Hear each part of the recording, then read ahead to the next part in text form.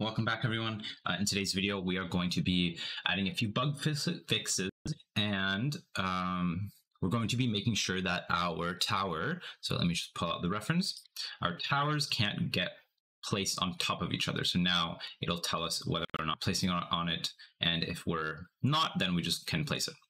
So let's get right into it.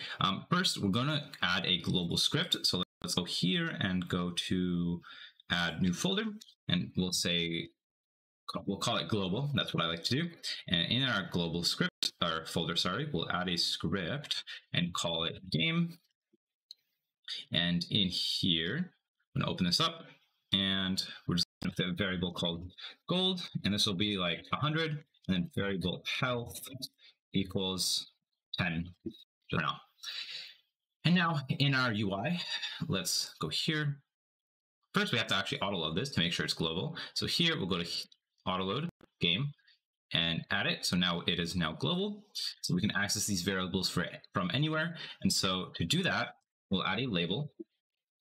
I'm going to here. Let's go to theme override font size and make it 100. And we'll say health. We'll go to here. We'll name it health. We'll go to our script. We're going to make it built in, and we're just going to say self.text equals health equals plus string game.health. And then we're going to delete all this. I'm going to copy this. We're going to go into here. We're going to Control D. We're going to rename this to gold. We're going to just remove the script and add it again. And then in here, we'll do the exact same thing, except this is going to be gold. There we go. So now we have gold and health. So this will allow us to print our gold and health. So let's try that. So let's play. Start game. So now we have gold and health. We can separate it as much as you want. But now we have health and gold. It doesn't do anything yet. So let's actually implement a few things. So first here, what we'll do is add a label. This will be the gold. We'll just print 10. So that'll be the cost of the tower. Let's turn off this and make it right there.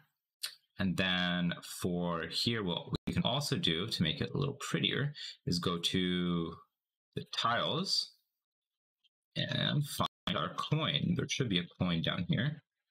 If I can find it, it should be, yeah, 275. So we can drag this in, make it a child of this guy. If you don't, there's going to be an error, because remember, when we drag and drop things in our panel, it deletes the first child. So there will be issues if you don't do that. So let's drag this downwards a little bit. And let's actually make this a bit smaller. We'll put that in the corner. All right, there we go. So now we have our cost of our tower. I believe we can delete this here. Or not delete it, sorry, just close it. And we'll, now in our script where we're drag and dropping things, let's add a few things. There's going to be a few different things we're going to add. Let me just pull up my reference real quick. Sorry about that. Okay, so in our tower panel, the first thing we can do is actually make sure the gold works, and we can just do that by saying game.gold minus equals 10. But first, we should probably want to check if we actually have enough gold, and we can actually just do that up here. So in the very beginning, we're going to just say if game.gold is greater than or equal to 10, then we can actually do any of this. If we don't, there's no point in doing any of this anyways. Okay. What's next? Let's see. Okay, so the next thing we're going to do is in our tower itself. So in the tower, in the red bullet tower, this guy, we're going to have to add a new area. So we're going to duplicate the tower. We're just going to call this tower detector. I'm going to delete this script. We're going to go over here, disconnect these things, and we're going to go to our collision shape, and we're going to change it to a rectangle. And we're going to make it slightly bigger than the collision box. And now we have our tower detector.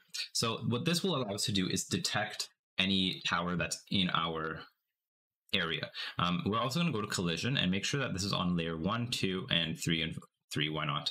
We don't have anything on layer 3s, but mainly 1 and 2, actually. We'll just check that doesn't matter. So now let's go to our UI, go to these panel scripts, and in here there is a, let me find it in the reference. So the first thing we're going to do is we're going to basically find our, sorry, one second.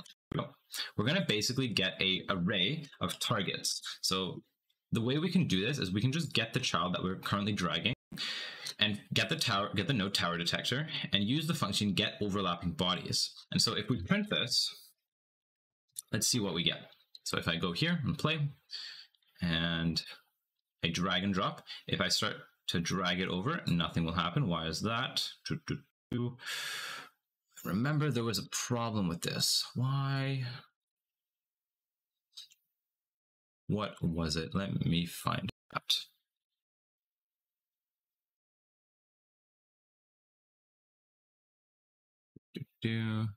Okay, I believe, what was it?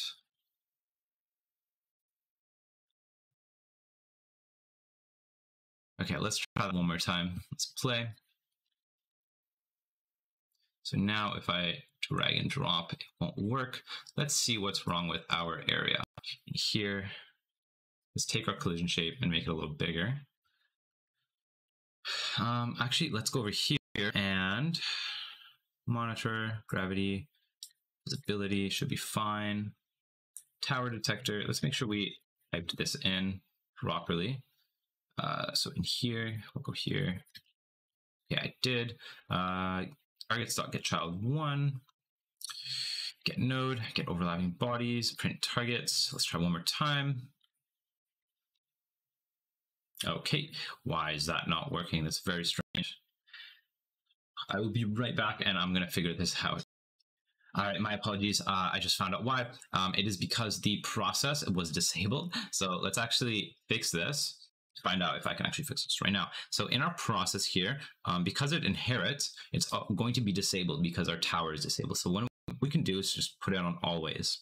So now, let's go back here.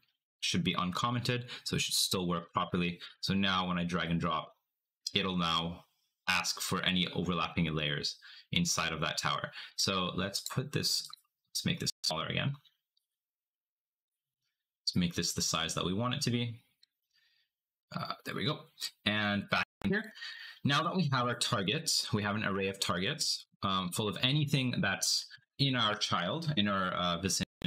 We can now check to see if anything's in there. So what we can do is say, this is slightly different than the normal way you would probably want to do it, but we can basically just say, sorry, let me just, my reference is slightly different than the proper way to do this. You know what? Let me just I'll add this part. There we go. So we're going to still check if the tile is correct. If it is, meaning we're on grass, we're also going to check if any towers are in that spot. And if there are, meaning if the size is over 1, or sorry, size is over 0, then we will make sure that we can't place it there. And then, so now when I drag and drop, and I try dragging on top of it, it'll turn red. But if I move out, it'll turn green, right? Ooh, sorry about that. So now we can check for if we're on the same thing, if we're trying to place it. And we can do that by just seeing if the target size is smaller than 1. Let me just double check.